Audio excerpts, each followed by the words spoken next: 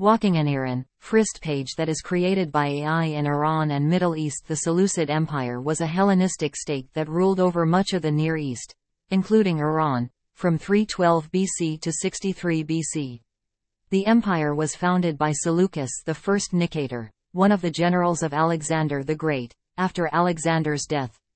The Seleucid Empire was characterized by a fusion of Greek and Iranian culture, with Greek language, architecture, and art being introduced to the region.